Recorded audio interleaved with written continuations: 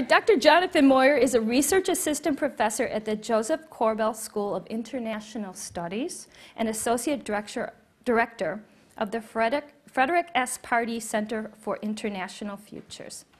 Jonathan aids in the strategic planning efforts of various countries, international organizations, and corporations. This funded research has supported analysis for groups like Aero Electronics, New Partnership for African Development, USAID, and the Western Cape Provincial Government of South Africa. He also leads the creation of new data and tools to better understand and analyze international relations theory. This funded research has supported the creation of many new data series, including contributions to documents such as the U.S. National Intelligence Council Global Trends 2030 report. Jonathan also researches the impact of developmental imbalances on the state, failure, and fragility. He is the lead co-principal investigator on a 3-year Minerva-funded research grant that begins in the fall of 2014. Please welcome Dr. Moyer to Mad Scientist. Okay. Hello, hello, hello, hello, hello. Thank you for having me. Thank you for the organizers of this event. And I will get right into it because I have a lot to cover. Our business, from a research perspective, is long-term forecasting and quantitative analysis. So there should be some pretty nice synergies between us and the focus of this conference. So I'll start right away. What we're going to focus on in this presentation is I have 2 jobs, and I have a relatively short amount of time, so I'm going to be as efficient as I can. The first is to introduce the Pardee Center and the tools that we develop. In particular, I'm going to focus on one tool called the International Futures System. The reason I'm going to focus on this tool is because, A, it's globally unique. It has some capabilities that no other tool that we're aware of has. B, it's free to download and use in open source. So any one of you or people who work with you can use a tool like this to explore the long-term global future. So you can go to the website there, pardee.du.edu, and download the tool. And we're focused on macro-level long-term forecasting for 186 countries in interaction. So I'm going to introduce that tool. That's one of the big objectives I have for this presentation. We have a long history. I am not very old. Sometimes I feel old, or I imagine this is what old feels like. But we have a long history as a center that's doing tool development and analysis. So we've worked with a number of organizations over the past 40 years, including, as mentioned in the presentation, the NIC for the previous 3 global trends reports, and a range of other organizations as well. So in this presentation, I'm going to give you kind of a quick snippet across different issue areas, some long-term forecasts that we feel very comfortable in that are going to have a significant impact on the operating environment in 2030 and 2050. I'm going to then, while I'm going through different trends, introduce the tool. And then I'm going to focus on a research question that we're currently exploring with the Strategic Studies Group in the Army. And Dr. Chris Rice here is a fantastic partner of ours, along with other groups in the U.S. intelligence community. And then I'm going to leave it open for questions. So the question I'm focusing on is global interdependence in decline? And what are some of the implications of declining interdependence, economic, institutional, and normative interdependence between states? So that's the last question. I don't have an easy answer to that question, but we're going to kind of outline some of our thinking at this point and then show some initial model results. So the tool, International Futures, or IFS. So some presenters this morning talked about the difficulty of prediction and how sometimes we can do some forecasts. And then there was that lovely graphical presentation of, predicting what might happen in 2020 and 2025 and 2030. So the business of doing long-term strategic thinking is complicated because the future is fundamentally unknowable. We all know this. We do not, as a research center, believe that prediction is something that we should be pursuing. So we try not to predict. What we're interested in doing is understanding systems. We're interested in understanding what the significant causal variables are within systems, how to measure the stocks and flows within a system, and then to think critically about how that system's unfolding. The tool is called IFS, very intentionally because we're interested in understanding what are the implications of one system changing or one decision being made or one environmental certainty occurring. So if then is kind of our focus. So I've broken the tool down conceptually into 3 big blocks. The first block that I'll focus on, this education, economics, health, demography block, is one that we're interested in, and that's focusing on human development, human capabilities development, and thinking about how that's changing across time. We understand how these variables are unfolding pretty well. Okay? So I'm going to go through some of these trends. Now, I'm going to describe a number of graphs. A lot of my presentations involve me just describing graphs. So that's what we're going to do for a good chunk of this presentation. So what I have here is different groupings of the world broken down by UN regions. The vertical axis here is the share of total population that each of those groups represents. Then the horizontal axis is going from 1960 to 2050. So what do we understand really well about the long-term future? Demographic trends are pretty stable across time. I mean, it takes a really long time for birth decisions to impact and eventually for people to cycle out of the demography system. So we understand these systems quite well. Population, obviously in Asia, dominates significantly. But for the long-term operating environment, this long-term trend in the growth in African population is really important for people to consider. By 2050, 1 in 4 people will be African. This is a really significant shift from the 1960s. Also, the long-term decline in European population is another trend that people should just have in the back of their head. These are things that are happening. These aren't things that are highly contingent. This isn't questioning whether, cybernetics and robotics will integrate into some weird dystopian war. Like, it's not fringe. This is kind of central, right?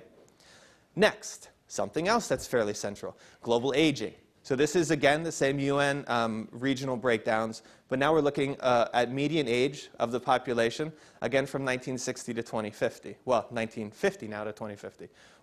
We have data back further. So some of these timelines do change. So, of course, you can see significant aging in Europe, where average age of the population is increasing by 50% over this time horizon. Again, you see countries like continents like Africa lagging behind here, seeing a more youthful population slightly and then aging, but by 2050, still younger than Europe was in 1950. So these are well understood. People should have these in the back of their minds. Life expectancy. Improvements in life expectancy. Again, we're going back here to the 1950s and then forward to 2050. And these are, again, looking at UN regions. Significant growth in life expectancy, plateauing in life expectancy. This is well understood, though this is something that could be disrupted. So this is becoming more contingent. Advances in different kinds of medical technologies, like the one that caused this blip in African life expectancy growth, which is the ARV-ART transition to treat HIV/AIDS, so significantly reducing the death burden from HIV/AIDS. Medical improvements can, of course, change these trends, but these are fairly well understood. Yes, sir. A mic? Do you guys have a mic? No mic. Okay. I'm good. I just wanted to, these are all least squares linear extrapolation. The question is this a linear extrapolation, or how did we come to these modeling decisions? These all represent, so there's a book written about this. We wrote a book with the World Health Organization that models mortality and morbidity, disability-adjusted life years, quality-adjusted life years, driven by distal and proximate drivers.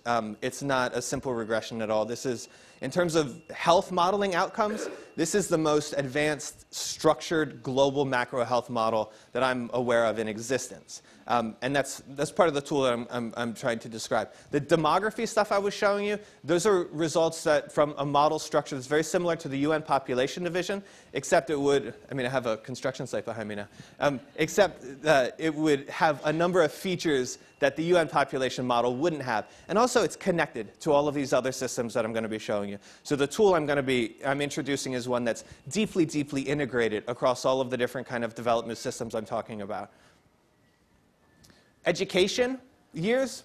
This education model is, again, globally fairly unique. It's a very highly structured model that gets at all the way from primary, lower secondary, upper secondary, tertiary to science and engineering, vocational, blah, blah, blah. It's one of the most advanced quantitative models that measures global educational attainment that I'm aware of. Again, this is a trend that's fairly well understood, and people should have this in the back of their mind as well. The world is becoming more educated. This is average years of education by region. GDP per capita. This, again, should be a fairly well understood trend. There is significant growth across regions, though massive disparity exists across regions. Much more disparity exists in GDP per capita than would in, say, life expectancy across regions. That's an important thing, I think, to have internalized. There are also transitions that are occurring in things like GDP per capita. Latin America and population in Asia, for example, are forecast to transition in terms of average per capita income. While we know that average per capita income may be growing, distribution is fundamentally important to understand as well. This is a Lorenz curve for GDP globally. What a Lorenz curve measures is it measures the distribution of a resource. So the vertical line here is a line of perfect equality. So 50% of the population would have 50% of the resource. Okay? So if the curves down here were up against the vertical line there, that would represent a full equal distribution of GDP globally. Well, we of course don't have a fully equal distribution of GDP globally. The bottom line, and I know this is hard to read, the bottom line represents where we are today, and then it is 2014, 2025, 35, and 45. So what you can see is you can see this significant growth in the global middle class. This growth in the global middle class, I mean, this is the rise of China, this is the rise of the BRICS, this is the rise of the Goldman Next 11. I mean, this is a real thing. People are talking about this. The Global Trends Report, the last NIC report, I mean, this was an important part of the story, and it's something we should be embracing. The other part of the story that we haven't talked as much about, and I think is fundamentally important, is that if you look at the bottom end of this distribution, the bottom 30% of the global population is not forecast to significantly change its relative share of global economic output. So there are distributional stories here that should be understood to better understand the operational environment in 2030 and 2050. So I focused on these human development pieces. I'm going to now touch on these harder system pieces. So infrastructure, our infrastructure model is, there's no other model out there that brings together supply and demand across 5 different types of infrastructure access. Agriculture and energy, other models would exist that would represent agriculture and energy in isolation in really sophisticated ways. IFPRI would have one, the World Economic Model of IEA would be another example. The environment, there are lots of other organizations working on doing environmental modeling. The reason we're unique, and the reason this tool is unique, and one of the key points I want to hammer home at the end of the day, is that to understand how the system's unfolding across time, to understand the operational environment in 2030 and 2050, to describe it, as the general stated, as opposed to tell everyone what it is, but to explain, to unpack a story related to it, one has to have this entire broad conceptual framework in mind. One has to be able to think nimbly across how energy systems are unfolding, how educational systems are unfolding, how economic and demography systems are unfolding in order to understand this future space. So what are some key trends in this space? Well, we have the rise of information sharing, which we're all well aware of, but I'm putting it within a broader context. So the purple line here is mobile phone penetration. The red line is smartphone penetration. The blue line here is fixed line telephones, and the green line is fixed broadband. So we see significant proliferation of the mobile technologies that we're all aware of, but also don't forget the broader back-end technologies. That fixed broadband, that long-term trend in fixed broadband growth globally here, that's going to create an ICT infrastructure that's robust, but also vulnerable. Energy production, this is an important trend we should all be fairly familiar with. The red, green, and blue lines represent coal, oil, and gas production globally. The gold line here is nuclear production, and the purple line is hydro. This massive hockey stick curve here is our forecast of general renewable energy production across renewable energy types. So this would, John McCain used to have a thing when he was running for president, and he would say, wind, solar, tide, you know, he ran through a list of different renewable energy types. That's what this is representing. We're not making the case whether it's more bio or more solar or wind, but the long-term future of global energy production will see obvious and significant growth in renewable. This is associated with impacts on the environment. So this graph is showing you carbon dioxide parts per million built up in the atmosphere. This is a different graph than the previous ones. This doesn't show regional groupings or a global grouping. This shows the globe with 4 different scenarios. So one thing that our tool does is allows users to go in and change assumptions. So if you didn't think that my assumption related to renewable energy production was sound, you could go into the tool through a user interface, change a variety of assumptions or underlying data, and rerun the model and explore all of the interrelated impacts that that changed assumption would have on the world.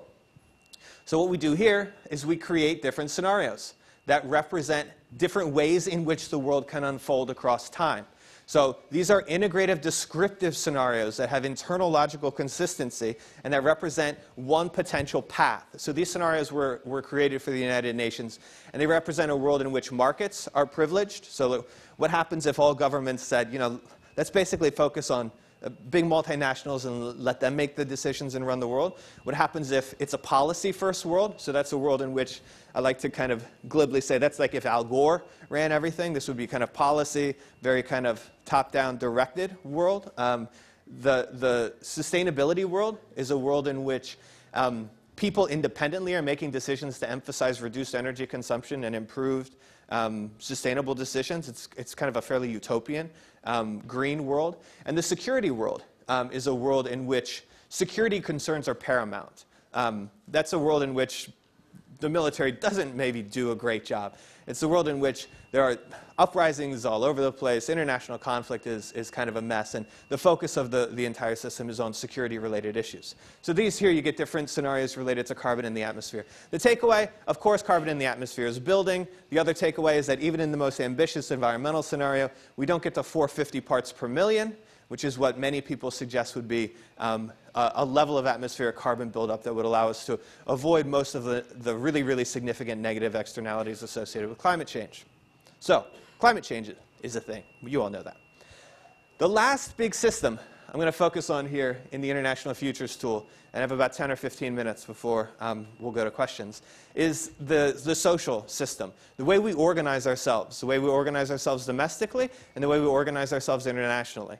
The question I'm trying to unpack here is whether global interdependence is on the decline and what may be some of the potential implications of changing interdependence relationships across countries. So this is a really poorly understood space, but we wrote a book on it, and we tried to model it. It's not poorly understood in the sense that people don't understand how the world's governed. It's poorly understood in the sense that producing a long-term forecast of levels of democracy across time isn't something that many people are invested in because there's so much contingency in systems like this. So one question would be, how do we measure interdependence? You know, what are some ways in which we might be thinking about measuring interdependence? I'm going to focus on this Kantian tripod. So the Kantian, how many people here are familiar with that idea, the Kantian tripod? Okay, so a few people, good. The Kantian tripod is Immanuel Kant wrote in Essays on Perpetual Peace, basically that we could create a world in which there was lasting peace if countries were invested in three forms of interdependence: economic, institutional, and normative interdependence. So the economic interdependence is normally measured as levels of free trade across time, capital flows, investment across countries. Also, Immanuel Kant was really invested in labor mobility as well. We don't have as much labor mobility as we do capital mobility. Institutional interdependence has typically been measured through shared membership in intergovernmental organizations. That's the standard way in the academic literature that it's been measured. But there are many other ways of thinking about institutional interdependence happening in the international system. Kant wrote more about a federation of states. That's what he was invested in. And then normative interdependence has been typically measured as shared level of regime type. So two democracies have some normative interdependence. Two autocracies have some normative interdependence. An autocracy and a democracy do not have a clear normative interdependence. You could expand beyond that and say these are measuring values associated with inclusion of minority groups in governance. These might be some of the values of interdependence we're interested in. This graph is measuring trends in the proliferation of these three kinds of interdependence across time on the same, it's a standardized scale. So these are standard deviations around the mean. So membership in international organizations is up. Governance regime type is more democratic, more shared democracies. And of course, absolute trade is up as well. We see this at the end of World War II. We build these institutions that create this liberal world order. Then at the end of the Cold War, there's this massive opportunity to promote this further. All these data play out that these nodes of interdependence are growing more dense. And I'm going to make this case in other ways as well. This is one way, and no one will be able to see it. This is measuring the dark energy of the universe. No, it's not. This is a really cool visualization. It's washed out because of the lighting. But what this is showing is a network diagram of alignments and interdependences in the Cold War world. So this is 1975. So while it's hard to see, I'm going to walk everyone through it. This is the United States. So bubble size corresponds to material and institutional capabilities. So the US has a very big bubble. The Soviet Union is here. The Soviet space... No. I don't know. Hi, video. We need light for the video. So I'll try to describe it. I'm happy to send you these slides too. But if we go shut our eyes and imagine a world. Yeah, you know. So this is showing foreign policy alignment. And I don't know, there's a huge network of red here. And this is the Soviet bloc during the Cold War. Then this is the United States, and it brings together this large bloc, which is largely Central and South America, and this large bloc, which is Europe. So this is what the world looks like in 1975. It's not important that you know exactly which bubble is which country. It's important that you get a sense of the density of the network. Okay? This is 1975. This is 1985. The network becomes a little more dense, right?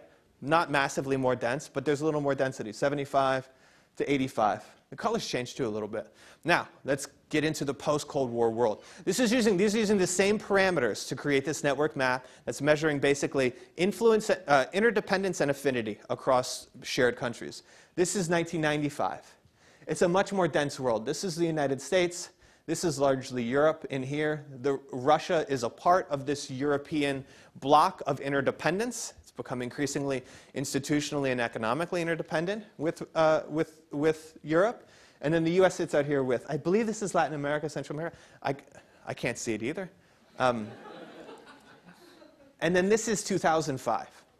Using the same parameters and understanding the same measures of density across time, the world has become massively interdependent and interconnected. Okay? This is something we all know. And this interdependence has, there's a lot of academic literature that would suggest that this interdependence has produced a significantly stable set of relationships in the international system that are internal to the systems of interdependence, produce Pacific relationships across countries. So this is again making the case that the world has become increasingly interdependent with Kantian values. But there are threats to Kantian interdependence. And these threats, and I'll run through them briefly, these threats to economic interdependence stem from, we have lots of people calling for tighter border controls and tighter capital controls. We have one of our presidential candidates calling for a 45% tariff on goods from China. So that was my best impression. It's not very good. We have this distributional issue with GDP gains. You can see in the US on the left and the right, in Europe as well. There are many issues associated with a maldistribution of gains from economic output growth since the end of the Cold War in particular. Threats to economic interdependence that many people don't think about. A long-term threat is this growth in renewable energy. If every country can domestically produce their own energy supply, trade in fossil fuels will decline significantly.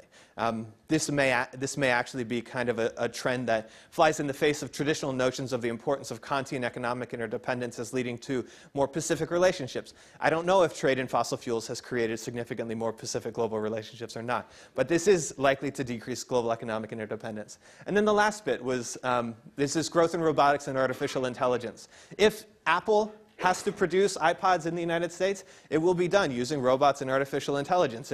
That will largely decouple the cost of production from the cost of labor. So there are threats to economic interdependence. There are threats to institutional interdependence. IOs are ineffective in many, many, many ways. So countries go about engaging in institutional interdependence in different ways. Technology and capital flows have increased the complexity of collective action problems. And IOs are large bureaucracies that are typically slow to respond to these very complicated and fast-moving challenges. IOs have been used to protect influence. So states, the United States included, uses membership in international organizations to project influence, which undermines legitimacy in international organizations. China is creating an alternative I/O framework. Some would argue that this is working within this traditional Kantian Western ideal system in order to project influence, just like many countries in the West have. But others, you could argue that this shift, this rupture, this creating of two new poles of interdependence is likely to create a world that have competing interest, influence, and increased conflict. Normative interdependence, there's no demonstrated relationship between democratization and growth. Premature democratization can be destabilizing, and we've had a fairly unsuccessful recent history with democratization efforts, both in the Arab uprising countries and other countries that we've had significant military presences in. So there's significant threat to three of the pillars of Kantian interdependence across time.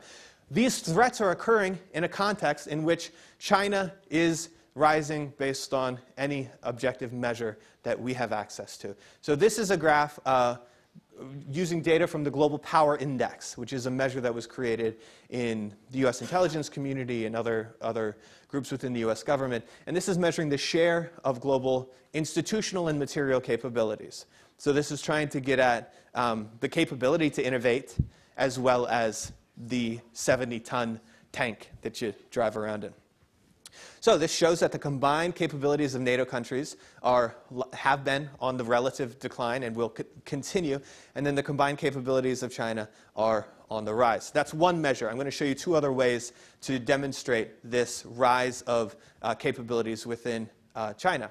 This is a measure, some new data that we've been messing around with, that's measuring bilateral influence. So what's the influence that one country has on another country? And it's multidimensional. I can get into it if I want, but God knows I'll bore people. This is influence on Pakistan from the United States across time from 1970 to 2013. These data stop in 13. This is the UK. The UK has been on a long, slow decline in a lot of international influence metrics. And then this is, of course, China.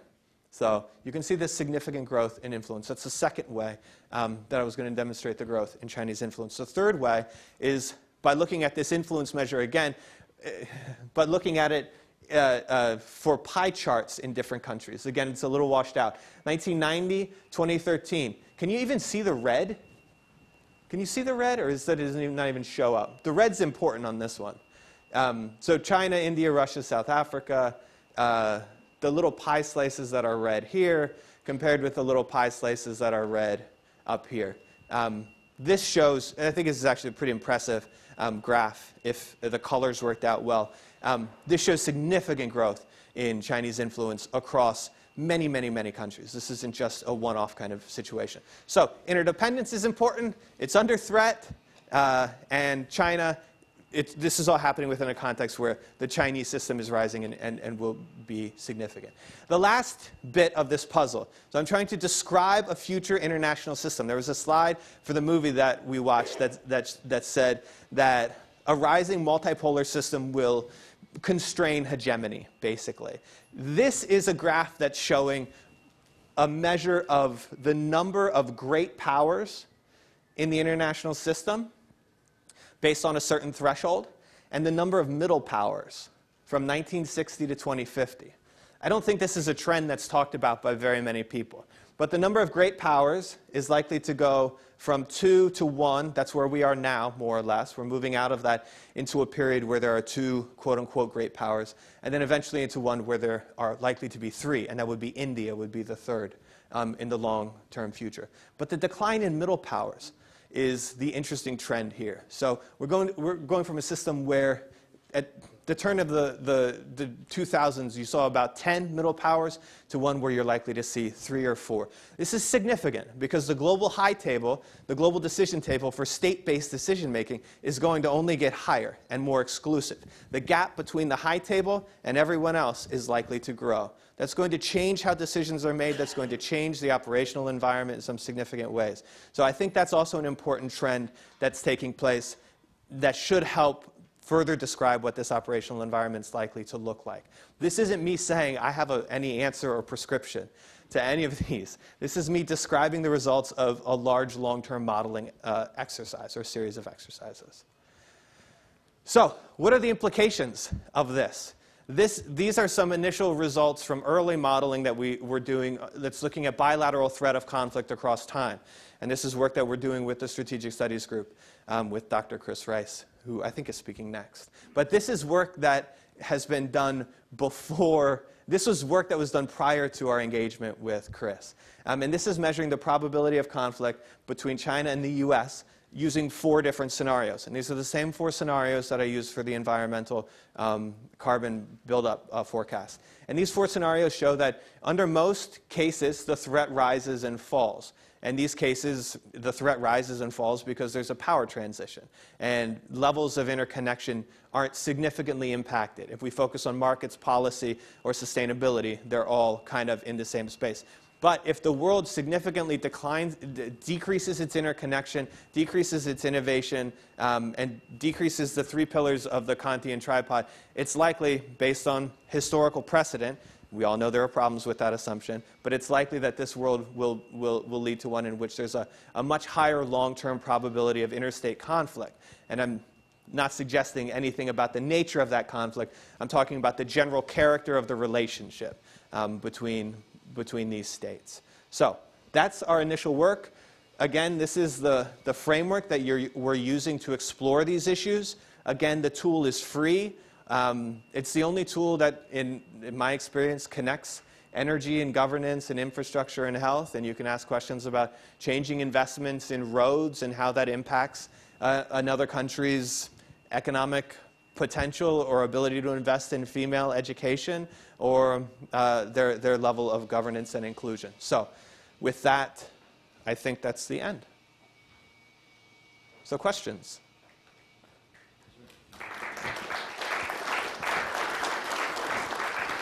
Yes, sir.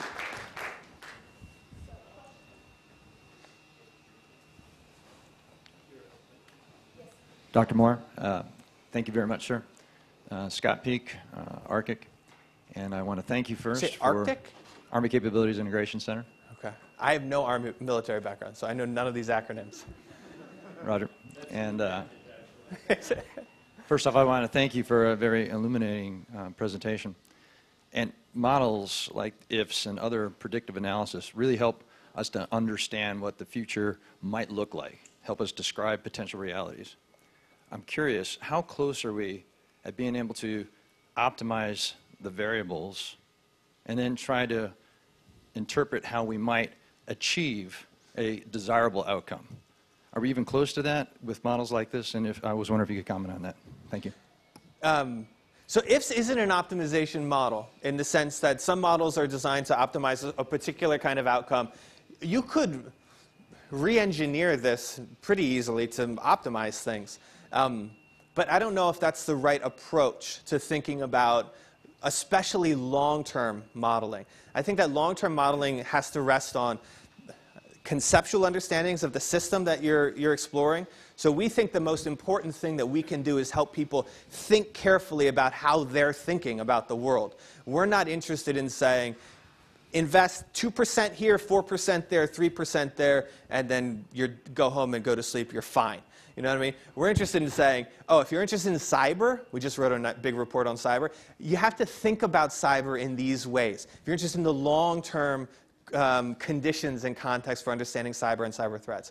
So we don't do optimization as much, and for me that's more of kind of an inductive approach to doing these modeling exercises where we're much more interested in saying, you know, okay, so what is power in the international system? How can it be operationalized? How does this relate to how we've understood it to be expressed in the past? And how do we understand these systems to unfold moving forward? So we try to take a much more structured approach to this, which is not data mining. It's not inductive analysis for the most part. Everything's got a little inductive in it. But hopefully that answers that question.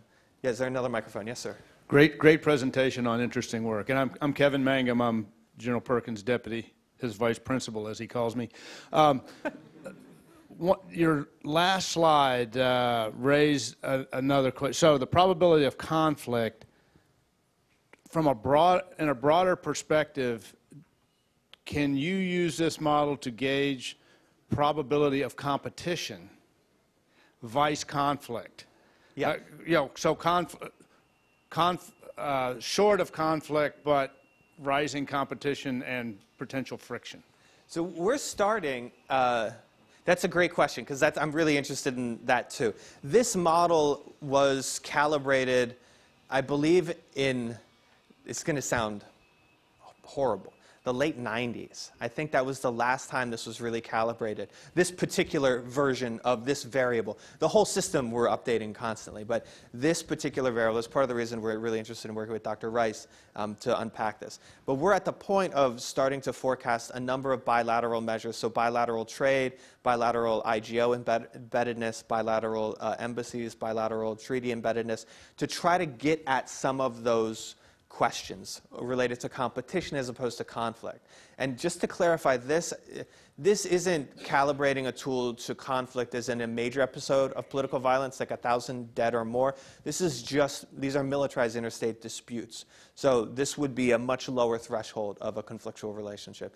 But we're hoping to get to better understandings of competitive relations, because we agree that that's more likely to characterize the next set of relations. Yes? Fascinating presentation.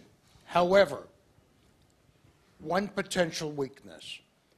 Historical analysis shows that every era of enhanced international interdependence, particularly in trade, is followed by a subsequent era of enhanced conflict, either outright war or state versus state retaliation. Mm-hmm. Some historians and some economists say that enhanced international trade eras actually aggravate the weaknesses of the international system. How do you reconcile that historical precedent with your model? So this would not just be trade interdependence. That would be my first response. But the trade interdependence question is really fascinating, and it's one that's interested me for a while. I mean, the example I look to is World War I, and I don't know that causally trade, if I were to really unpack a causal understanding of World War I, trade wouldn't be one of the first things that I would point to as a driver of that. But to the broader point of trade being a potentially destabilizing force in the international system, conceptually it just doesn't resonate with my understanding of the world. Connections between groups of people who have different comparative advantages and can manufacture in one place and benefit from the manufacture of something else in some other place this is how we try to think about the world. Makes conceptual sense to me, and I've seen evidence that that makes sense in the real world as well. So that's the only maybe really unsatisfying response I can give. I think the broader point you're making is really an important one, which is that historical precedent really has to be unpacked and understood, and you can have. Let me give you an example. So we're doing work on this Minerva initiative that's better understanding state failure. So when do states fail? There was this great article that was published by Goldstone and a bunch of other academics in the American Journal of Political Science. It's a really groundbreaking article that introduced a model that predicted state failure with 85% accuracy in out-of-sample testing.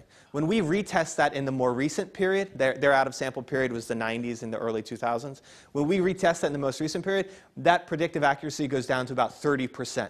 So what you see there is significant temporal variation in the historical drivers of something like state failure. These exist for all of these systems. And further unpacking the relationships, I guarantee there are examples that anyone could point to of trade being an accelerant of conflict. But the way I understand the world and the way I've looked at the numbers, I think there are many, many more examples of trade being used as a tool for creating interconnections, which change the calculus of how states engage in the international system. It changes the cost of decision making. That's the conceptual argument that I would go back to. Yes, sir. Yes. Or whoever. So dovetailing on the gentleman's question is this idea. It's striking to me the linearity of your graphs. Whether we understand demographics, we understand all the rest, but there is a great deal of linearity, and so that strikes me a bit unrealistic. As if we can't. There's an underlying assumption here, right? So that things run smoothly, but I posit that. And a lot of the things that you have demonstrated here, there is a strain due to a number of issues, primarily economics. If you look at the inequality, You can talk about trade all you want, you can talk about all the issues you want, but there is a strain ongoing, particularly in this country, but across the world, about the effect of inequality across the board. And that could lead to very much singularity events. A lot of wars are started because of these inequalities and economic conditions and so forth. Water shortages, energy shortages, all kinds of things. So in looking at your modeling, is there a possibility to insert singularity events and their impact based on these kinds of trends? Again, going back to this issue of the history of events leading to opposite effects as we understood them at the time. Yeah. So, I mean, there are a lot of variables that have more linear trends in the forecast than in the history. That's an artifact of we're aggregating and we're abstracting a bit more than reality. I mean, we're trying to model a real complicated space. In terms of adding disruptive events, in the future, the tool's designed to be able to do that. You could go in and add a conflict between countries and then explore some of the implications of that.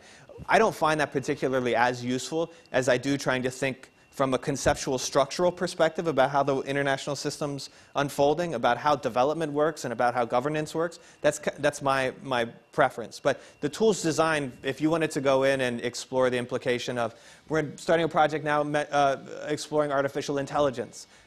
What if there is, you said singularity, what if singularity was a thing that, boom, happened? What would the implications be? For me, I would prefer to understand a conceptual framework for thinking about, well, what does that mean and how might that impact different things, and then explore it quantitatively. But the tool's designed to allow for scenarios to be created as well, yeah. I don't know who has the microphone. Yes, in the back? You blended in. You're in camouflage, and there's all this camo I can't see. Can't see half. Is there 5 people in the room? I can't tell. Good morning. We have a question from the virtual audience. It said, how about changes in the number of athletes, participants in the Olympics in comparison to changes in populations? Is there a linkage between the status and power of a country based upon the number of participants in the Olympics? So people talk about that as a measure of soft power. And so in another project, a very, very small project, we tried to create a measure of soft power just for 1 year that did things like that. Measured Olympic medal winners, it measured Nobel Prize winners, it measured Twitter followers, like who has the most Twitter. Katy Perry has a ton of Twitter followers. Yeah, I got a thumb. Just stuff like that. So we've messed around with some of these things, but we don't incorporate any forecast of soft power in the system at this point. Someone else have the mic, or? Last question. Okay. Thank you. That was last. Oh, that was last? Yes, sir. Okay. Oh, here we go. Are we ready for the science experiment? Okay.